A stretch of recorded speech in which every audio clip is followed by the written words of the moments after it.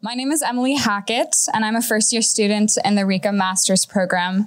I focus on soft power initiatives in the region, especially in the form of educational and cultural exchange, and I have a particular interest in Czech and Soviet history. I came to RICA to answer questions about the lasting impact and effectiveness of soft power initiatives in the region, especially now given severed educational partnerships with Russia and with other countries in the region wanting to move away from their role as a hub of Russian language learning. And I'm Sonia Gupta, a second-year G2 in the RICA AM program. I specifically focus on the intersection of medicine and the region, investigating how cross-cultural social factors affect medical approaches and the evolution of healthcare systems in the region. Currently, my thesis focuses on Ukrainian refugee health underneath the Temporary Protection Directive. I came to the RICA program in order to get a better understanding of the language, people, medical approaches, and conditions in the Eurasia region. So far, I'm using what I've learned from the RICA program to help build up a medical student-run telehealth nonprofit that provides free telehealth services to Ukrainian refugees. After graduating from RICA, I'll be heading to medical school, eventually becoming a physician, working to overcome global health challenges in the RICA region. This panel is the moment when we think about how the Russo-Ukrainian War has changed regional dynamics, and we have exactly the right speakers to help us do that. Oxana Shevel is an associate professor of comparative politics at Tufts University and director of the Tufts International Relations Program. Her research and teaching focus on the post-Soviet region, especially Ukraine and Russia, and nation building, identity politics, citizenship policies, memory politics, church-state relations, and democratization processes. Professor Shevel is co-author with Maria Popova of a very recent book on the root causes of the Russo-Ukrainian War, entitled Russia and Ukraine, Entangled Histories, Diverging States. Professor Shevel is a member of the Ponar's Eurasia Scholarly Network, a board member of the Shevchenko Scientific Society, and an associate of both the Davis Center and the Harvard Ukrainian Research Institute. She holds a PhD in government from Harvard, an MPhil in international relations from the University of Cambridge, and a BA in English and French from Kyiv State University. Next up, we have Nargis Kassenova, who is a senior fellow and director of the program on Central Asia at the Davis Center. Prior to joining us, Professor Kassenova was an associate professor at KIMEP University in Almaty, Kazakhstan. She holds a PhD in international cooperation studies from the Graduate School of International Development at Nagoya University in Japan. And her research focuses on Central Asian politics and security, Eurasian geopolitics, China's Belt and Road Initiative, governance in Central Asia, and the history of state-making in Central Asia. Last but certainly not least, Professor Stephen Jones is director of the program on Georgian Studies at the Davis Center. He taught at Mount Holyoke College for 20 years, beginning in 1989, and co-founded the master's program in modern Georgian history at Ilia State University in Tbilisi. He has written many books on Georgia, including The Birth of Modern Georgia, The First Georgian Republic and Its Successors, 1918 to 2010. I have also heard that his toasts in Georgian often reduce Georgians to tears. Professor Jones received his PhD from the London School of Economics and Political Science and is a foreign member of the Georgian Academy of Sciences. And last but not least, moderating this conversation is our fantastic Natasha Yefimova-Trilling, the Davis Center's Director of Communications. She's an editor, writer, researcher, and Russian to English translator with more than a decade of journalism experience, most of it in the former Soviet Union. Before joining the Davis Center in 2023, Natasha edited the Harvard-based Russia Matters website since its launch in 2016. Natasha, over to you. Thank you so much, Emily. Thank you, Sonia. And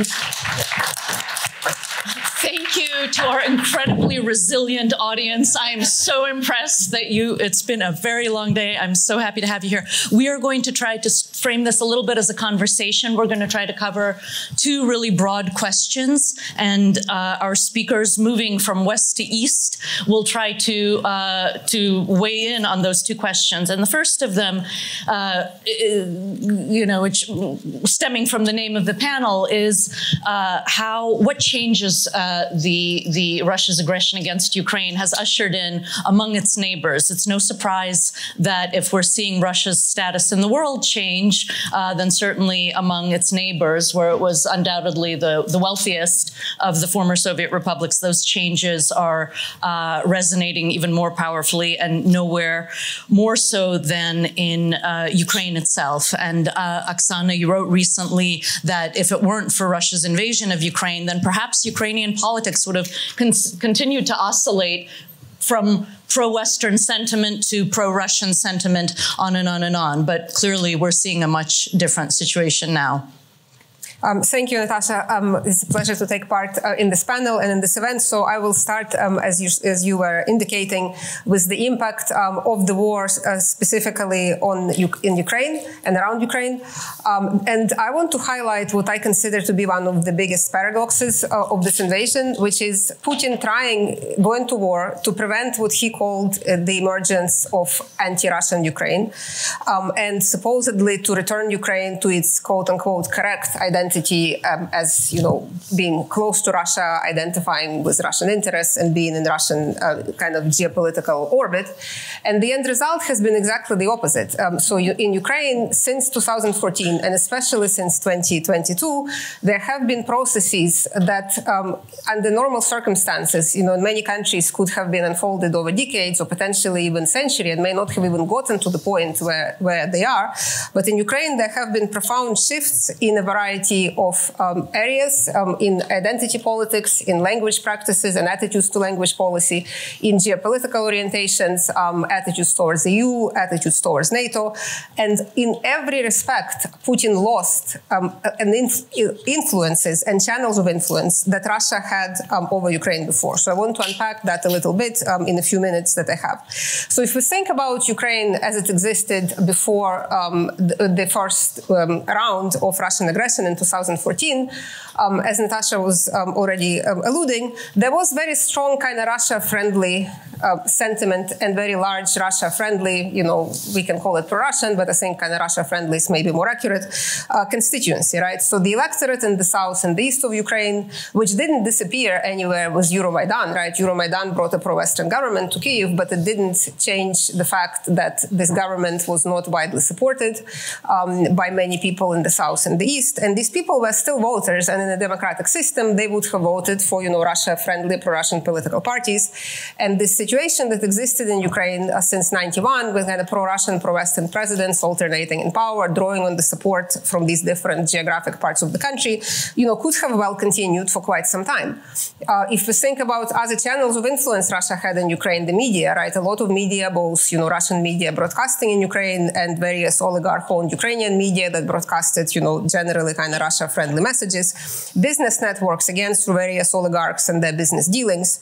The church, again, the Ukrainian Orthodox Church of the Moscow Patriarchy being the largest church in Ukraine, and that kind of the Russian world message that has been central in the messaging of this church. We can add infiltration of Ukrainian security services and sort of top echelons.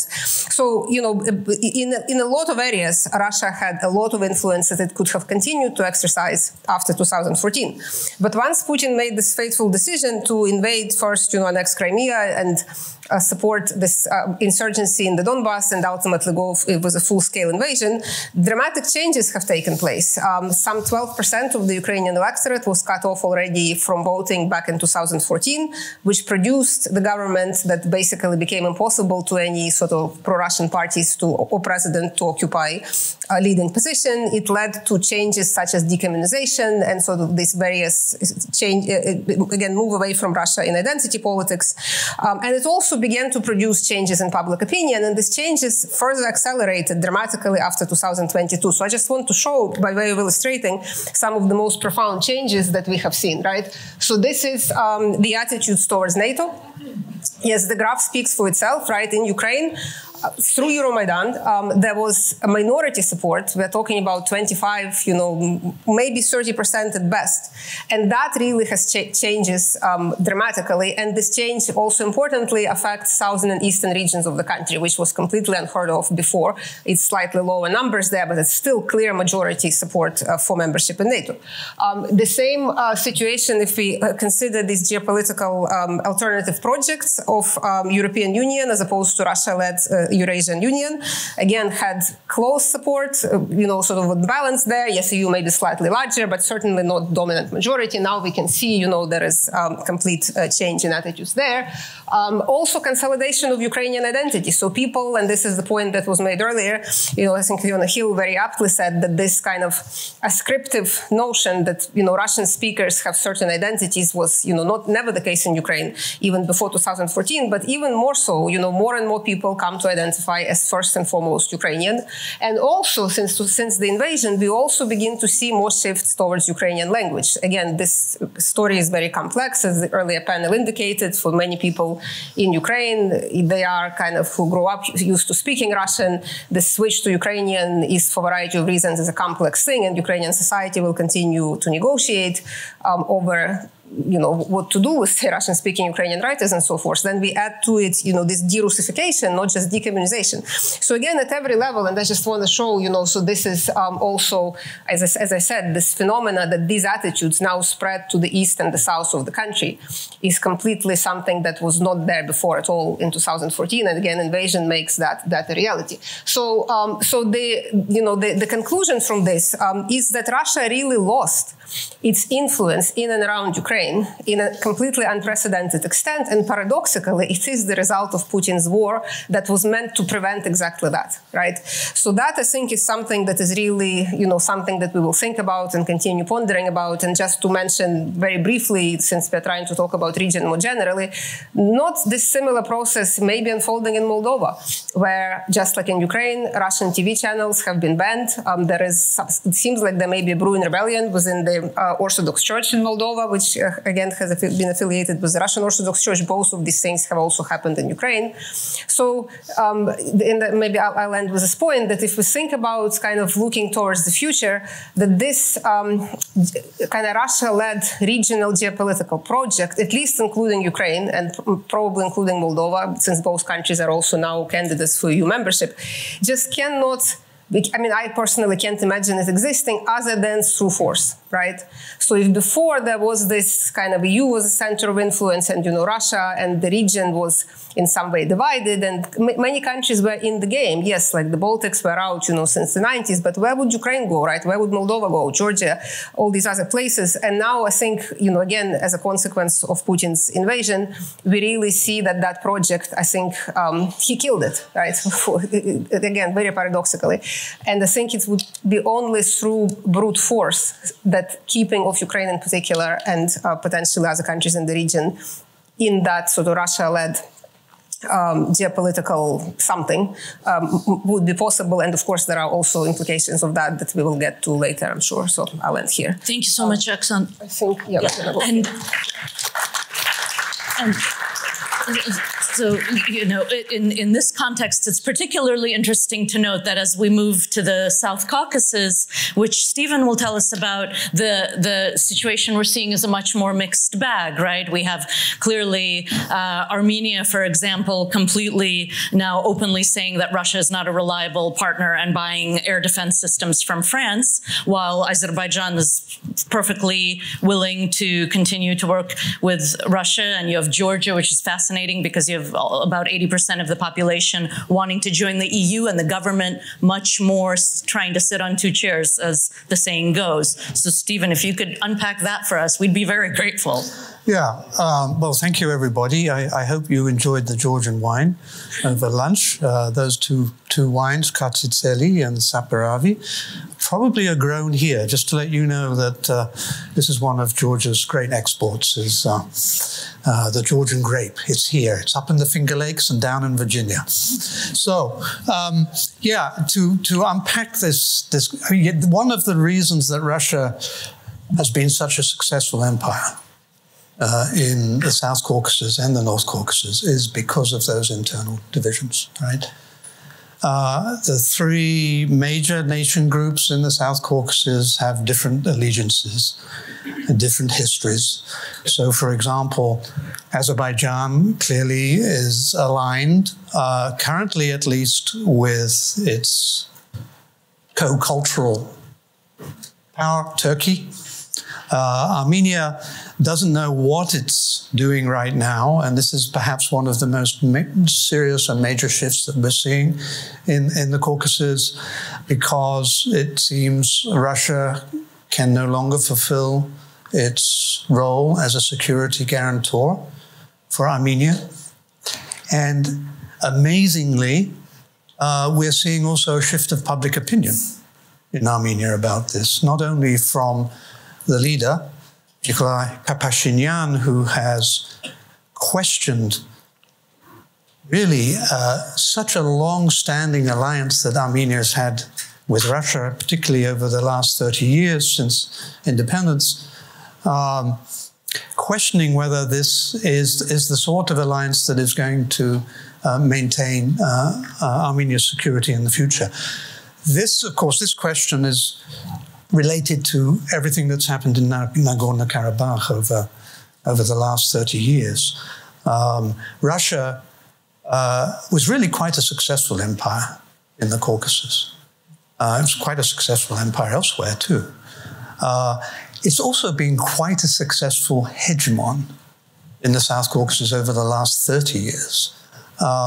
It's been able to successfully manipulate the differences between the peoples in the Caucasus, and particularly the conflicts that have emerged in the Caucasus. So, you know, in Nagorno-Karabakh, for example, it supplied arms to both sides, to both Azerbaijan and to Armenia.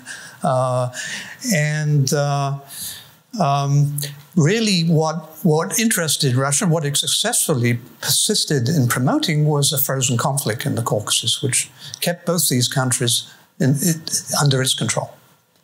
That has changed. So the war, it's not exactly the war in Ukraine that has done this. This has been changing for some time. So the significant change perhaps was 2020, when there was the second Nagorno-Karabakh war, which Azerbaijan won. And Armenia appealed both to the Collective Security Treaty Organization, of which is a part and which Russia dominates, and got essentially no response, and appealed directly to Russia for aid, and essentially got none.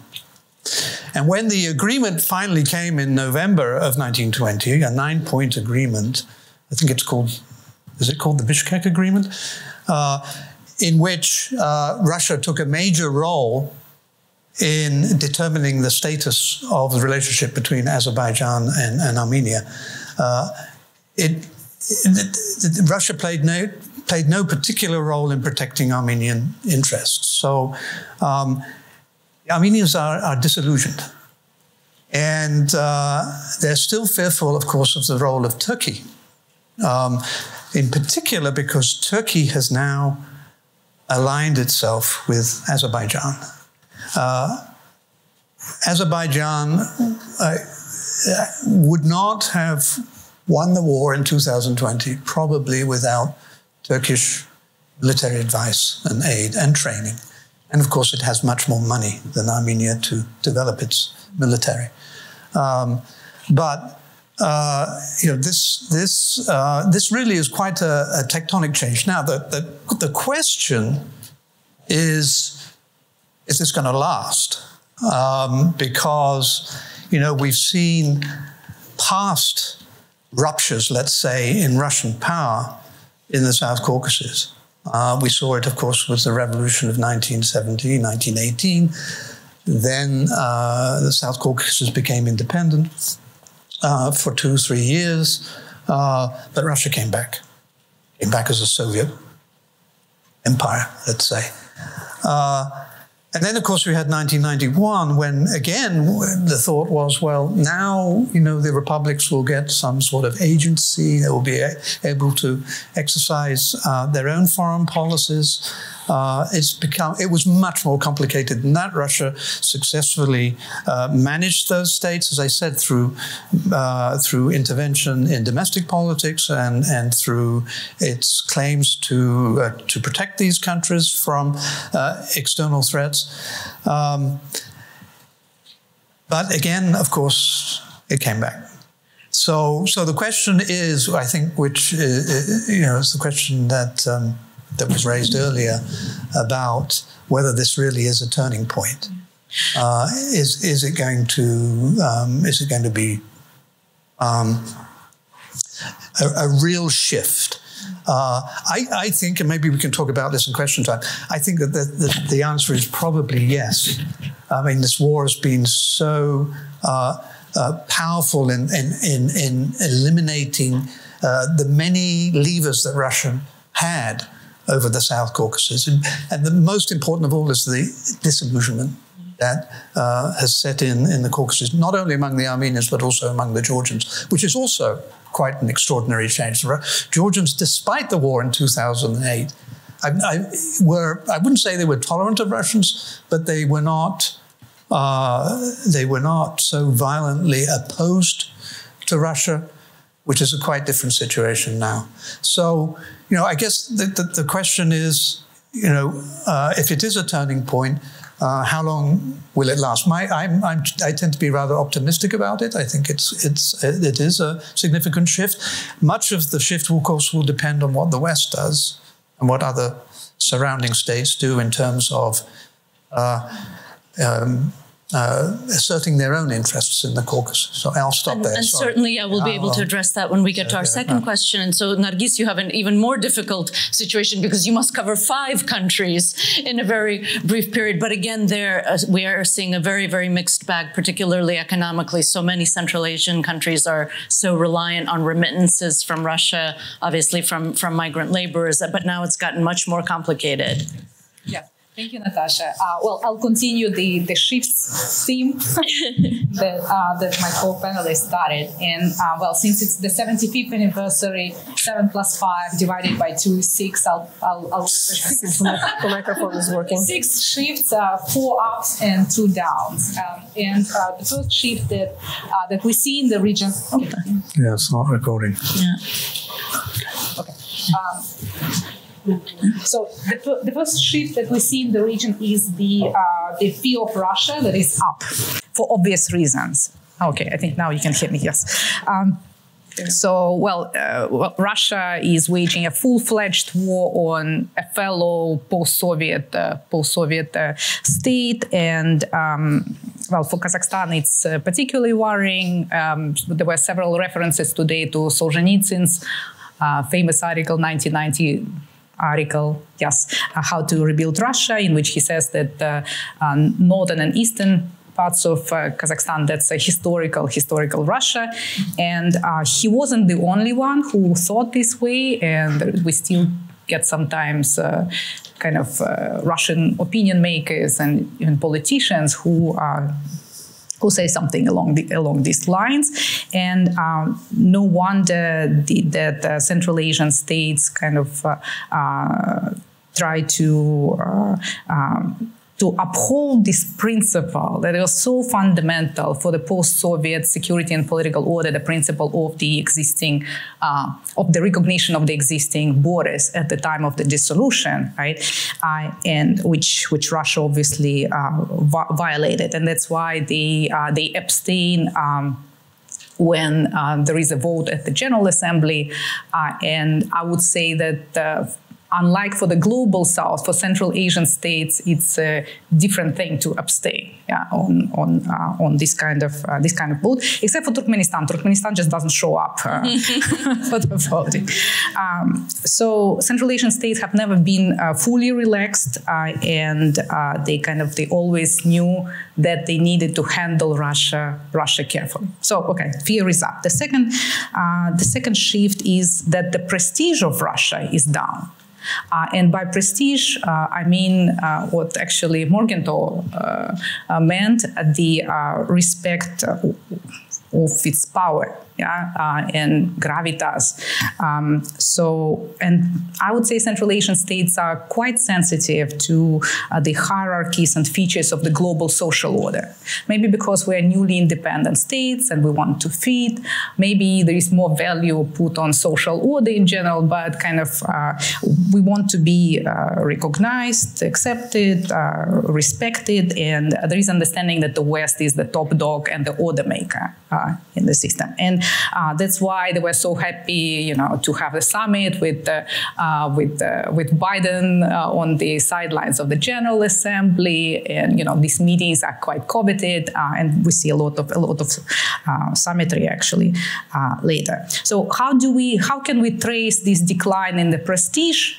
I would say it's quite subtle, because on the one hand, if you look at the kind of high-level meetings or the kind of normal, high-level meetings, we see actually more meetings with Russian top officials than we had before the war, and Central Asian leaders dutifully, show up for all the CSTO summit, the CIS, and all that.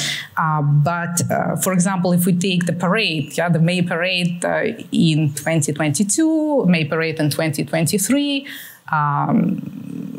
2023, they all in the end showed up, but they were dragging their feet until the last moment. Only Kyrgyzstan's president Sadir Japarov actually confirmed in advance.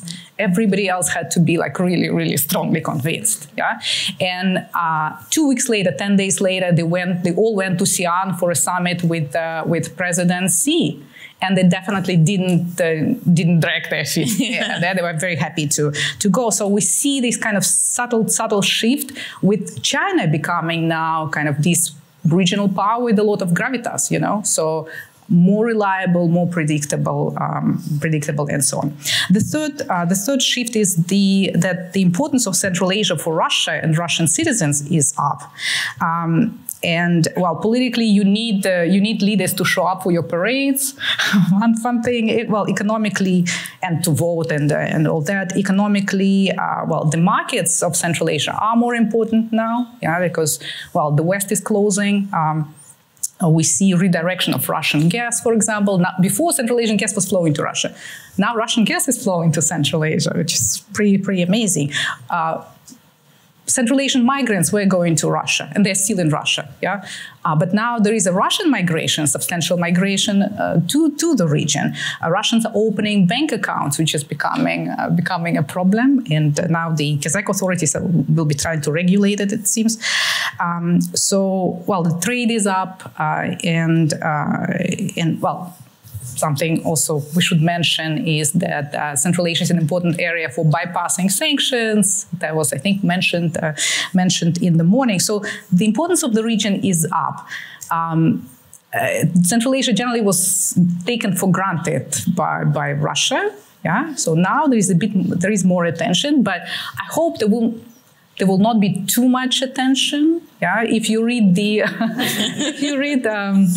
people like Sergei Garaganov or Trenin, now it seems they're focusing on the global south, which I personally welcome. So let kind of Central Asia be as it is. So the fourth shift is that the attractiveness of Russia-led regional cooperation projects, CIS, CSTO, Eurasian Economic Union is down. They continue to meet and they continue to function, but there isn't much of substance that is coming out of this. And as an example, I would give you the latest CIS summit in Bishkek. And the biggest deliverable of that summit was the decision to create the International Russian Language Organization. that will do God knows what, but probably will be opening schools and this kind of things. But and the fifth shift is the eagerness of the countries of the region to diversify their security, political, and economic ties. So it is up because, well, Russian economy now is toxic. Export via Russia became problematic. Russia, for example, Kazakhstan's flow of oil via Russia was disrupted 4 times during 2022. So you need to redirect, and there is a push for kind of fostering alternative corridors. And the most hope is about the corridor to the west, the Trans-Caspian corridor. So that's something that is also happening. And finally, the sixth shift is the effort to foster regional cooperation and cohesion. It is up. I'm very happy about it. It's not a new thing, entirely new thing. It predates the invasion. So when Karimov died and Mirziyoyev became the president of Uzbekistan, Uzbekistan started kind of opening up, normalizing relations with neighbors, and then that created conditions for kind of this push for regional cooperation. Then the pandemic again emphasized the importance of having intra-regional ties, supply chains, and this kind of thing. And the war gave another boost, and I would say considerable boost. And if you listen to the speeches given by all the presidents, they would say, oh yes, the geopolitical, geoeconomic situation is so difficult. We really need to kind of pool our resources together. So that there have been annual consultation meetings, and the recent one was in Dushanbe. Interestingly, attended by President of Azerbaijan, Aliyev, so which is like 5 Central Asian presidents plus Aliyev, and okay, I will just stop here because I think I'm all the time. Well, wonderful, thank you so much, Nargis. This allows us to very smoothly transition to our next big question, which is, as always, what comes next, and what big challenges and opportunities are you seeing in the countries that you're telling us about? And obviously, we'll again start with Oxana, because obviously Ukraine has the biggest challenges ahead, hopefully opportunities as well. And what do you see as the main ones? Yeah, thank you. I will try to, obviously Ukraine has many challenges, and the course of the war is obviously the biggest one. And as we had discussion in the earlier panels, the potential dangers inherent in the decline of Western military assistance, or potentially forcing Ukraine to settle on some kind of land for peace deal, which, as previous speakers mentioned, has no support in the country. So it would have to be essentially imposed by force, and then all of the sort of instability, both domestically and I would say for European security and global security more broadly. But I want to focus on potential positive, because I think these changes that has taken place in Ukraine with regard to identity and attitudes, and sort of this rejection of any kind of pro-Russian world type project, and the shrinking of the electorate that used to support this agenda, I think opens possibility, and this is sort of cautious hypothesis on my part, but I think there are reasons to think about it this way more optimistically, to create kind of normal functioning democratic state. What do I mean by this? So first of all, support for democracy in Ukraine is, can I go back in the... It's not. No, I think it's the. Okay. Yeah. So, in addition to these changes on, NATO foreign policy, identity, and things like that, there has also been substantial increase in support for democracy. Whenever it works, let me know. It's the previous slide. It was the one with the green map. Yes. I think that's the one, right? Yes. So preference for democracy as a political system is now at 94%. It is a consensus across the region. It is up from 76% before the invasion, right? And I think with this kind of disappearance, for lack of better words, of political viability of any pro-Russian agenda, I think there is now a chance for Ukrainian political class, for political parties, for politicians, to create, say, something like resembling a normal party system, when parties would compete, on the left-right axis, approaching the situation that we have in normal democracies, stable democracies. Because in Ukraine, up until the war, usually this competition centered on identity issues. All these parties that were kind of really undistinguishable, they were all against oligarchs and they were all for like social well-being. But ultimately, sort of what it was that some of them were more pro-Russian and some of them were more pro-Western. And for many voters, this is how the decisions were made. And I think now, with sort of any kind of, again, pro-Russian, I think, ticket being electorally hopeless, there is now a possibility for political parties to create, you know, sort of normal, what we would call democratic system, underlying stable democracy.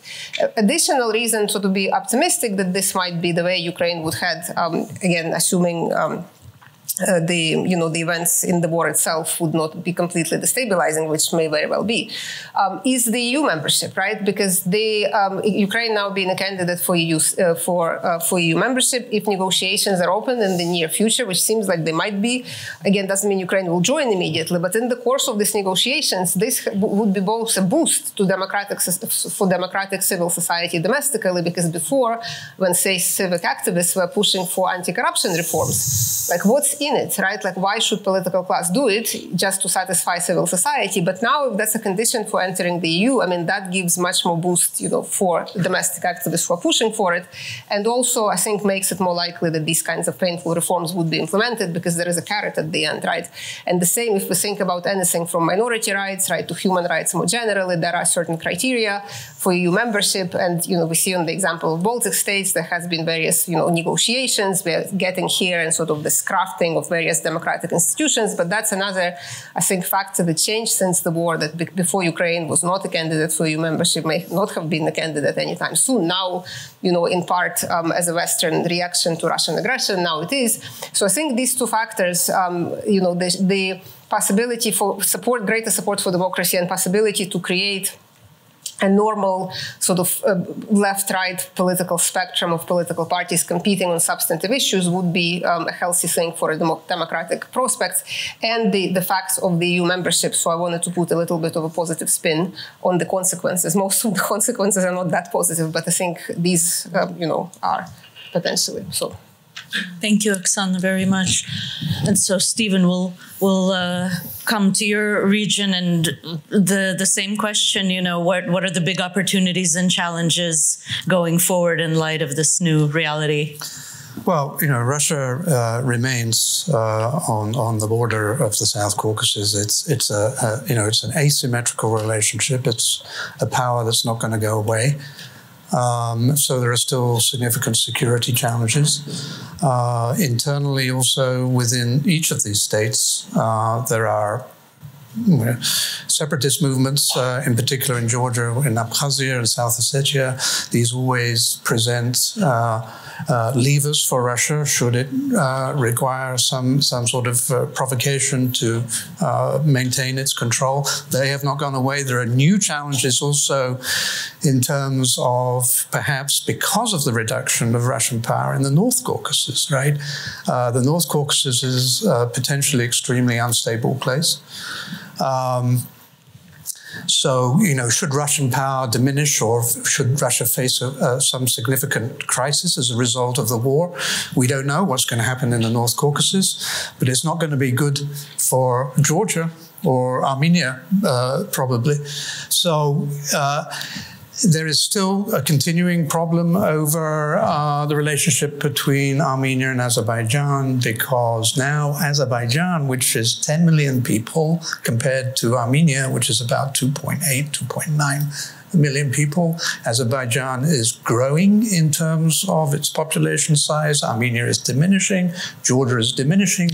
These are issues related to internal economic problems in most cases, massive migration, also, of course, a massive in-migration of Russians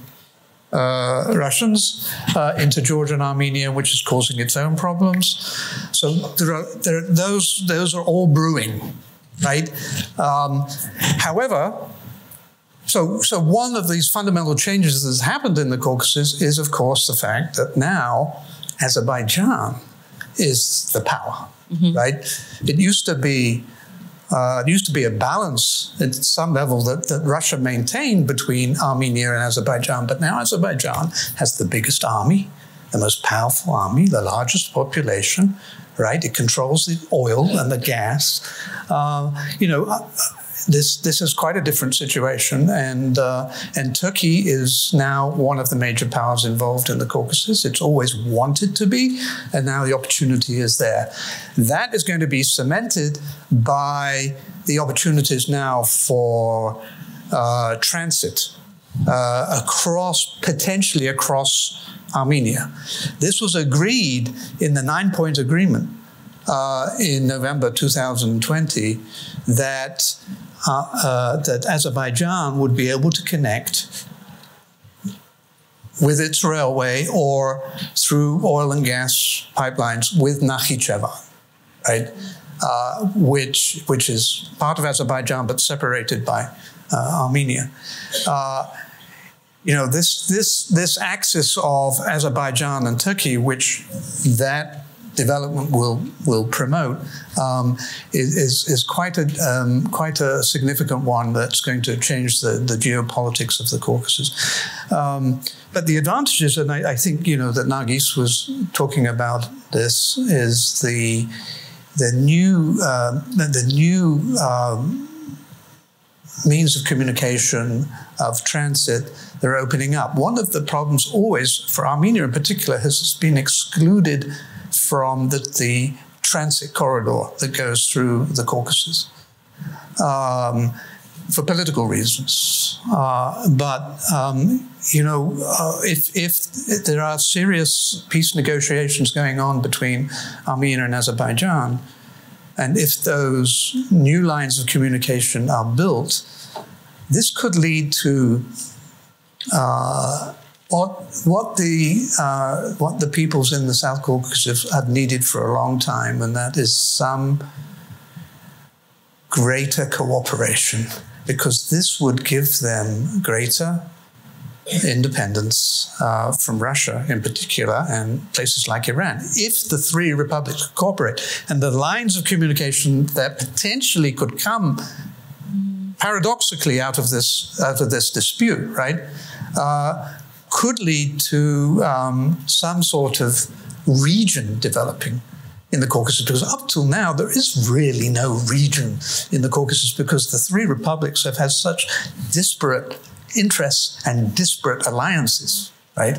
Azerbaijan with Turkey, Georgia looks to Europe, Armenia looks to Russia. It's been very difficult to get any sort of cooperation or union developing, and the opportunities now, I think, are there, in addition to the economic power that's also going to give the Caucasus, going to boost their revenues if this indeed does take place. And of course, China is very interested in developing those links across the Caucasus, because the Caucasus now has become part of the middle corridor for China, and Nargis no doubt will talk more about this, because of the diminishing returns of the northern corridor, right? That goes through Russia. I mean, it's not a potentially. It's still dominant in terms of the amount of freight that crosses the Eurasian continent. But the middle corridor now is certainly a potential for China, especially if those deep sea ports are built on the Black Sea coast. So, yeah. Well, I think that's a perfect segue to Central Asia, and we can imagine the middle corridor in its full length here, and I'm sure Nargis will speak about that. And I have a feeling I know why Aliyev was at the meeting of Central Asian leaders, because among other things, trying to get Turkmenistan's gas out, for example, Turkey and Azerbaijan are both quite crucial to giving an alternative to Russia as a transit route as well. Yeah, and it's a friendly group, right? So, yeah. Everyone understands each other. You know what I mean? Right. So in terms of challenges and opportunities, and that's the kind of, a combo. The first one, I would say, is recalibrating relations with Russia without antagonizing Russia. And at the core of the kind of this recalibration, I would say, is decoupling of our political elites from Russian elites. We know that traditionally Central Asian elites had very tight links with the Russian elites and other post-Soviet elites, I would say. And we know that most it has been Moscow's preferred way of kind of controlling the near abroad. Is, you know, working with the local elites. And I would say these links worked both ways, because on the one hand, yes, Moscow could draw on that, but also Central Asians could draw on these links and, you know, kind of agree on things, get concessions from Russia, and so on. Kind of they knew how to approach them. There was this familiarity. But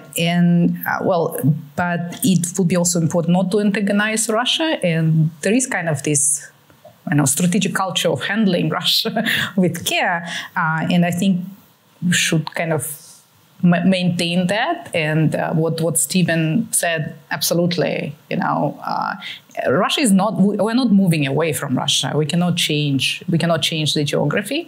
It can be disrupt. I mean, Russia will be back sooner or later, most likely. So it's kind of it is important.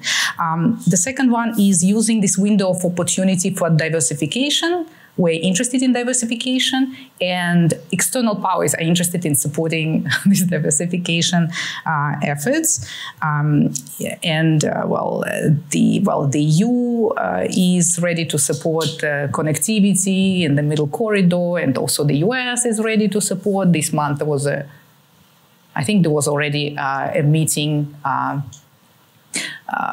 connectivity in Almaty, I think it was. But anyhow, the US, I mean, Central Asia within the C5+1 framework.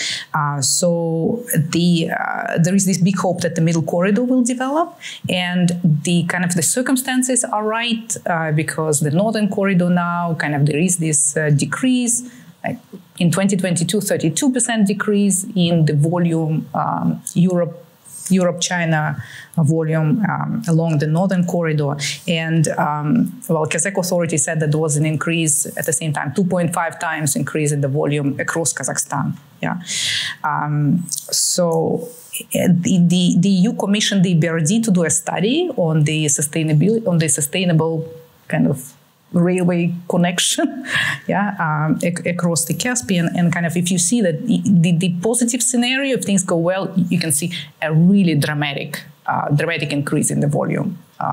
But there are also substantial challenges, and the study shows that it's not so much the investments. You can build this infrastructure, but it's the soft infrastructure that is an issue, and they need to get along better with each other. Basically, they need to coordinate more with each other.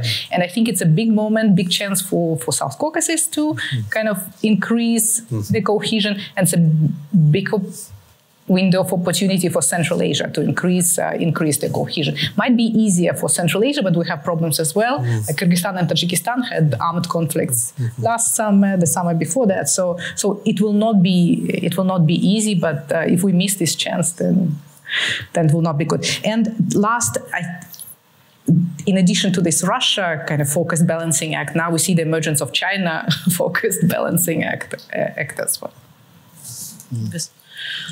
Well, thank you very much. We were going to have a little lightning round to see if there was anything you wanted to mention that hasn't been mentioned, and we can do that. Or we can open up. I think we can. Yeah. So I think, let's open up to the questions, and I will let the Mike Mavens handle that.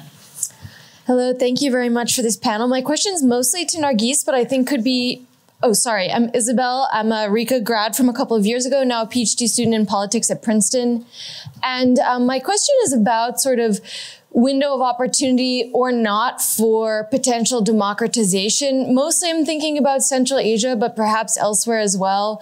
There seems to be, on the one hand, optimism. You have Russia taken away, but on the other hand, whereas in Moldova, the alternative is EU accession, this is obviously not a possibility in any way for the Central Asian countries, and greater intra-regional cooperation also means potentially autocrats scratching each other's backs. And then you have China. So I wonder, is there any window of opportunity for potential reform in the region or not? Shall we take many questions? Yeah, please. Okay.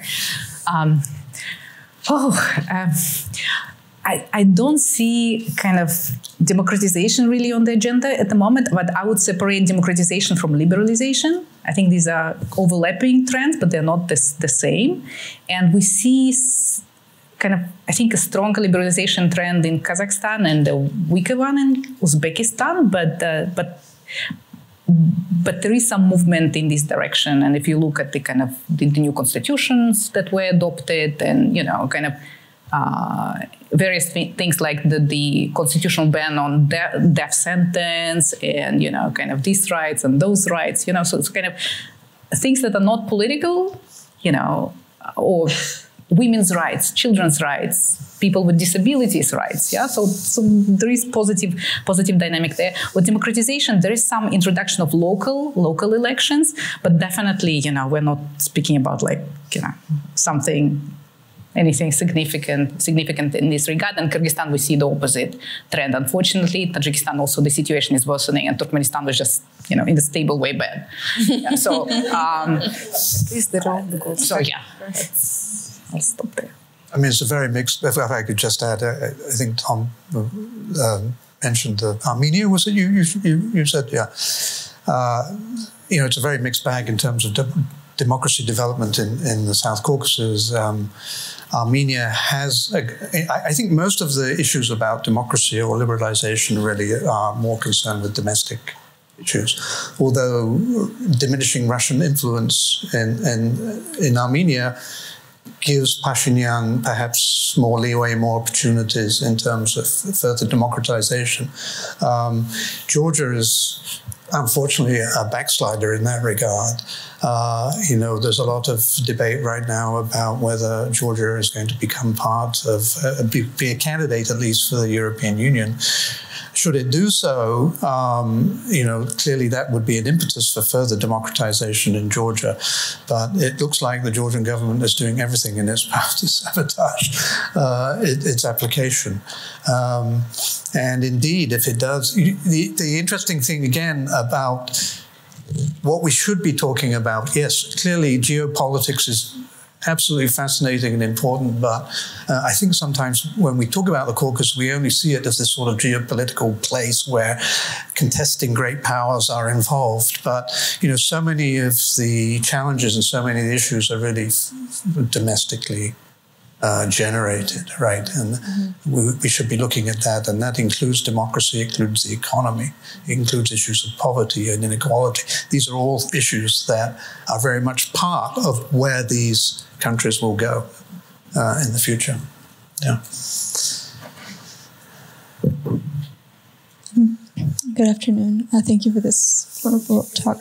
Good afternoon. Thank you for this wonderful talk. My name is Anna Gambert. I'm a student here at the college. And my question is about, earlier in the conversation, you mentioned Central Asia's recent...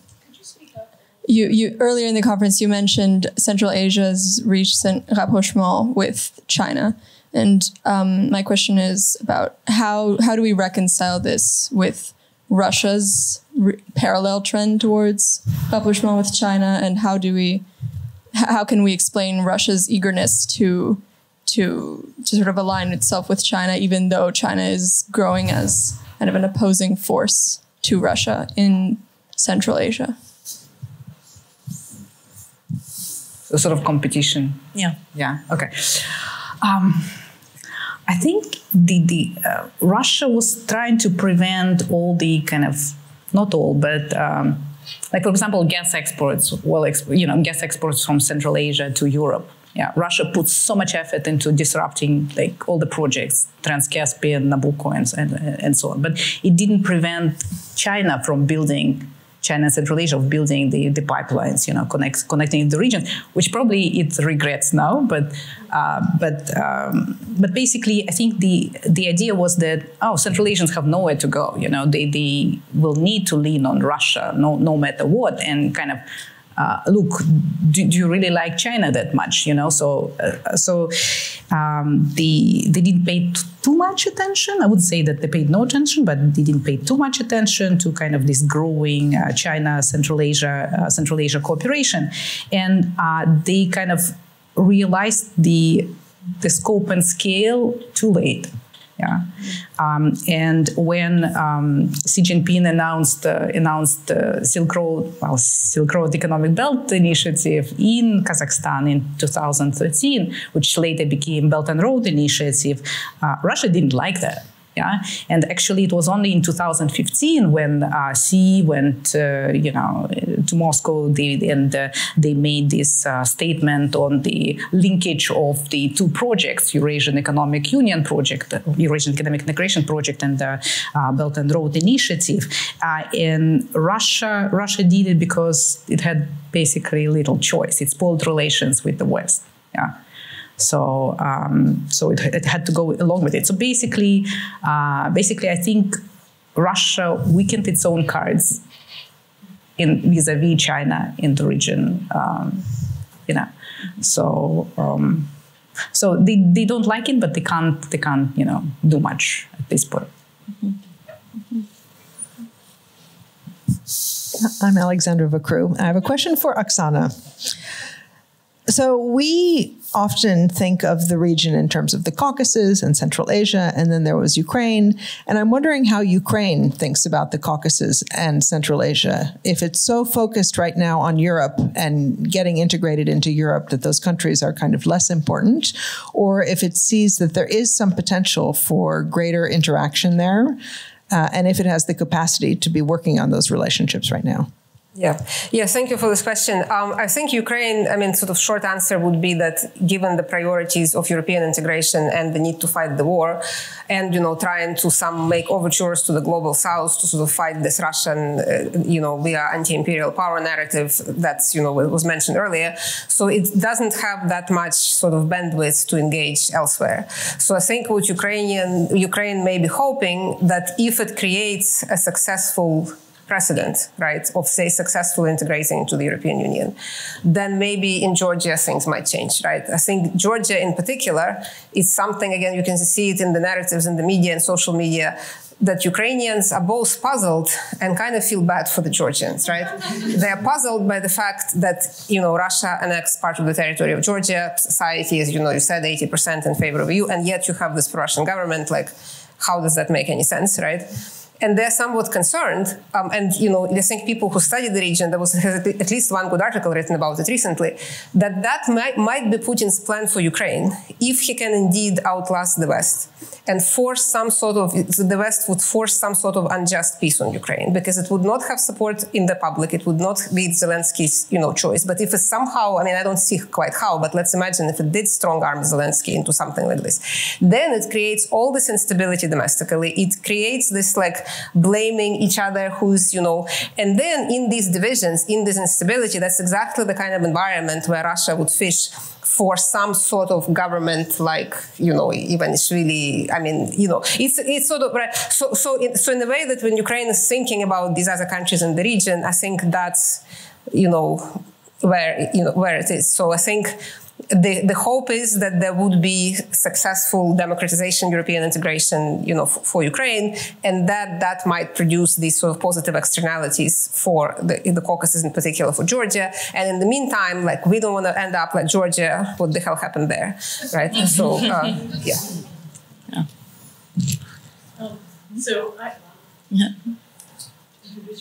Yeah. Sorry, I have another question for Oxana. Fantastic panel. Elizabeth Wood, MIT and Davis Center Associate. 94% are in favor of democracy. It makes perfect sense to me, but I'm curious, in the context of war, we're hearing about the front, we're hearing about the social problems. I haven't been hearing about the political scenes. And what can you tell us about, are there still ongoing reform efforts? What happened to decentralization?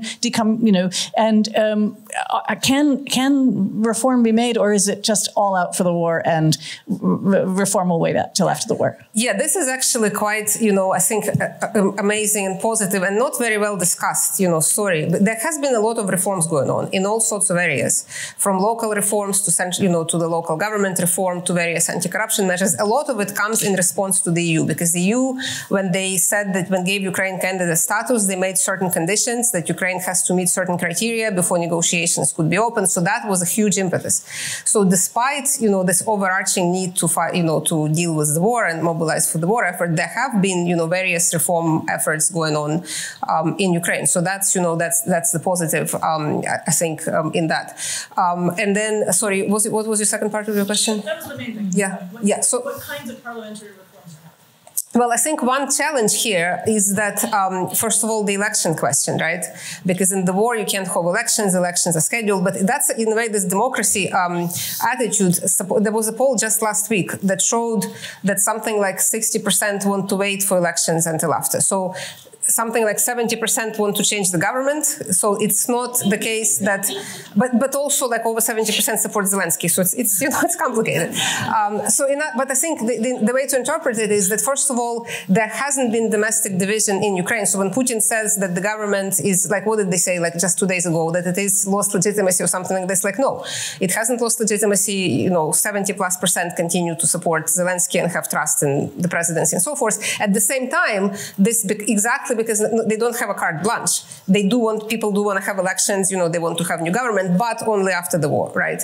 So this sort of domestic, to your question, like, is there domestic politics? Yes, there is a lot of it. And this balance, again, it depends, I think, how the war goes, to how long this balance of, on the one hand, maintaining unity and rally around the flag effect, at the same time realizing the importance of continued reform and not giving the government carte blanche to say, like, let's postpone this. So a lot of stuff goes on with, like, judiciary reform and anti-corruption and the declarations by officials. And again, a lot of it comes in the pressure from the EU.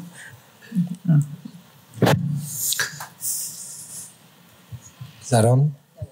Thank you, everyone, for a wonderful panel. My name is Edward Charlton-Jones. I'm a RICA Master's alum from 2013. I currently work at a British law firm, Clifford Chance, where I focus on the development of energy infrastructure. And I was based in Istanbul for a while, where I was working on one branch of the Southern Gas Corridor, taking Azeri gas to Italy, which has become so much more in focus since the conflict. I wanted to ask about energy transition and how you see the impact of the conflict impacting energy transition goals in your regions. I'm aware this is a very open question, but in the light of increased focus on energy security and independence concerns, how do you see that playing out? Thank you. Okay. Yeah. Well, it's an excellent question, and actually there are a couple of people here who can give even a better response. In Central Asia, all Central Asian governments made pledges on energy transition and pretty ambitious ones. Maybe even excessively ambitious, but there is this kind of, at least at the rhetorical level, commitment, at the regional level, and then there are two champions, Kazakhstan and Uzbekistan, who are pushing for it. That precedes the war, but with the war, I would say the conversations intensified. EU Central Asia, now a few days ago, they adopted a new roadmap for cooperation and the Green Deal, decarbonization, they are big themes there. There are also discussions on critical minerals, critical materials, and there is a US Central Asia Kazakhstan working group, and there is EU Kazakhstan also memorandum on cooperation in this area. So I would say it's not it got a boost basically. But we are producers of fossil fuels. So we hope it will last, sufficiently, right, that we can sell these things to European markets. Did either of you want to comment? I wonder, I mean, if I can ask Oxana to comment a little bit on the question, just because, again, I know that right now it's too early to plan for anything, but we've been having a lot of discussions at the Davis Center of, you know, what is the process for thinking about rebuilding, and the future of Ukraine and energy is going to be such a crucial question. I wonder, is there bandwidth in Ukraine to even think about a transition? Yeah, I mean, I don't follow energy politics, so I probably won't have any particular insight. But as far as like the rebuilding effort, I mean, two things here I would say are important. One, and I think it also came up in earlier panels, Ukrainian economy proved to be incredibly resilient. So this is really something that I think is underappreciated. I can't remember the statistics off the top of my head, but there was a growth like in the last quarter, which, you know, I mean, there was obviously a huge decline. But there is this sort of retooling, both of the policy kind of toolkit, regulations of small business, and so forth, and just sort of people managing to, I mean, I even know among my friends and relatives whose businesses sort of disappeared when the war started, they have somehow like reinvented themselves and, you know, are able to do things. So this, I think, is something it's hard to quantify. It also goes to this sort of will to fight, right? I sometimes talk to US military people and they're like, we had all of these like number of tanks, so forth, but how do you quantify that? Like you can't really, and I think with the economic one, like the numbers are important, but I think this sort of intangible kind of creativity, and sometimes even like ironically, sometimes corruption might even be helping these sorts of things, right? Again, I'm not advocating for corruption, but with the energy, I mean, you know, Ukraine now obviously has a problem with this grain transit, right? The Black Sea, but at the same time, again, quite amazingly, they managed to recreate this grain corridor with some of these military successes in the Black Sea region when they took out these oil rigs, like Russian control of these oil rigs and of the Snake Island, and there is now this, you know, ships are sailing even though Russia pulled out. So I can't really speak about kind of the oil and gas. So, you know, my colleagues would be more, but it is something that, yes, you know, to your question, the reconstruction is definitely, you know, is not being postponed to think about it. People are thinking about it very actively now. There is this McFaul-Yermak working group that talks about sanctions, also economic recovery. Kyiv School of Economics is doing a lot. And of course, if we think about some sort of huge amounts of money potentially coming to Ukraine, how they're managed would be a big, you know, question that, again, you know, civil society is thinking about now. There are people I know who work on it, who discuss whether or not it's better to channel this through the government, central government, local governments, some sort of NGOs. So that's a very active discussion, but I can't speek to the energy bit. I'll just be very brief, if I may, about the position of the Caucasus. They are, well, Azerbaijan and Georgia in particular, you know, are on the map and attract investment, largely because of the transit function that they have. They give them revenues. They are, you know, they make the South Caucasus an important place. This is not like something that they're likely to give up on. And there is continuing development of these gas and pipelines and railways, which is very important to the development of the Middle Corridor. So most recently, China invested, I believe, in a 1,000-kilometer railway line in Kazakhstan. And they are also, there's a new Tbilisi-Kars railway link that is going to be part of a functioning middle corridor that was recently built in 2017, 2018. But this middle corridor may be a little hyped, you know, because although it's going to knock some time off the transit of goods from China to Europe, as Nargis pointed out, a lot has to be done to make this middle corridor functional. The software, the sort of soft structure you mentioned in terms of the customs agreements, the tariff agreements, and then just the physical infrastructure, right? It's just, you know, you can clear all the passengers and the freight from these railway lines, and you can get goods from Xi'an to Istanbul, across the Bosphorus into Europe, but you can only do it probably at night, and you have to clear everything out in order to do it, right? It's a one-off thing. So, you know, to get this middle corridor really working, it's going to take a long time, and there are enormous obstacles in place. But yes. On the other hand, it will help not only the Europe-China connection, but the connection between the regions. Yeah, true. So that's I think a big value. Yeah. And can I say one thing on one thing, and then we'll take one more question. Something to mention, I think it's important on energy transition. That China has become basically a very important actor in this regard. It's a champion, energy transition champion in Central Asia. So, and we have an excellent policy paper written by Rika alum Ipen Zhou. He's here on China's engagement, China's clean energy engagement in Central Asia. Check it out; it's on our website. Okay, great. And then we'll take one more question, and everyone gets rewarded with a break. Oksana, I have a question. Thank you very much for giving me a possibility to ask the question. Sometimes it's much more easy to ask questions in that process with the presidents. Anyway, Oksana, I have a question. President Vladimir Zelensky, he's up for re-election in spring of 2024. Just recently, there was an article in the New York Times that there is a lot of pressure from the side of the Western donors to run these elections. So my question, how is it possible to run elections in a war-torn country, given that 12 million people are outside of Ukraine in exile? They're refugees in different countries across the globe. 1 million people at the front lines, another million probably on the Russian-occupied territories, if not more. So, is it feasible?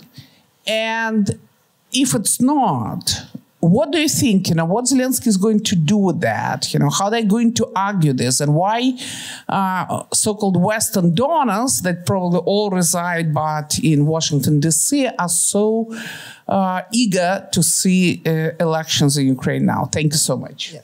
Thank you, Zhenya, for the question. The short answer is no, I don't think it's feasible. And I think it's a mistake for the Western, whichever politicians have pushed for it. I think it's a mistake. For the reasons that you mentioned, I think it's completely impossible to have anything resembling free elections.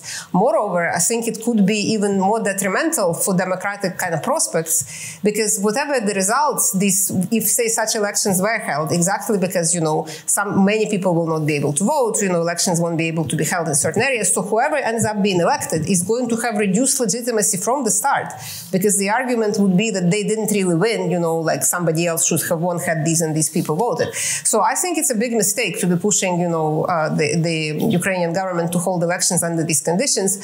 Why is it being done? I mean, in part, probably because elections are such a central feature of a democratic system, right? It seems like, how can you really be a democracy and not have elections? That's sort of and I think that's probably where the sentiment comes from, if one doesn't really think through, what does it really mean, right?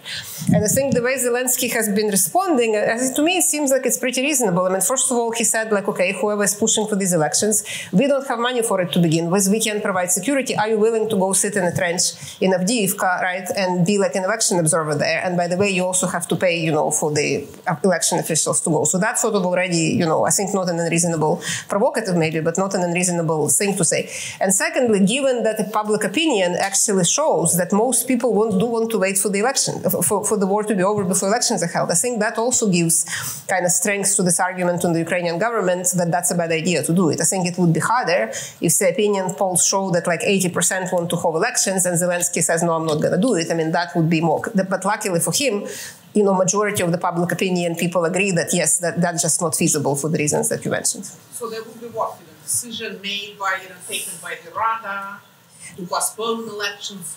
I'm not quite sure sort of what the constitutional, exactly steps are, but I think now under martial law, Constitution says you can't have elections anyway, right? So presumably as long as martial law remains in place, that sort of takes care of that, right? And again, to hold it, you would have to live the martial law, right? The Rada is probably not going to do it. So yeah, so I think, again, as I said, I agree that that's a bad idea, and I think Zelensky has a good argument as to why that's a bad idea. And I think people in the West, many of them are sort of just, it's kind of almost knee-jerk reaction, elections, democracy go together, right? We can't have democracy without elections. But then if you actually stop to think about it, this is really quite unprecedented, right? It's, so. Can I just add to what Oksana said, just as a little footnote?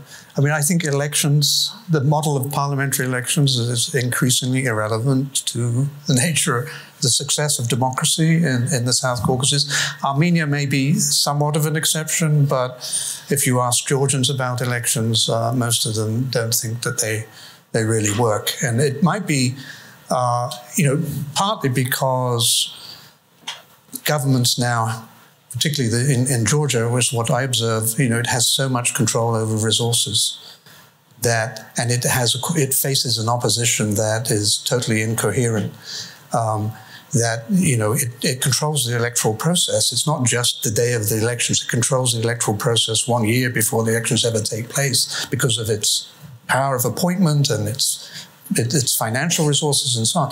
So I would argue that, the West and the agencies that deal with democracy building have to think about other ways to make governments accountable, because some of the examples in the Caucasus suggest that this model of a majoritarian parliamentary democracy, for whatever reason, is not working in Georgia.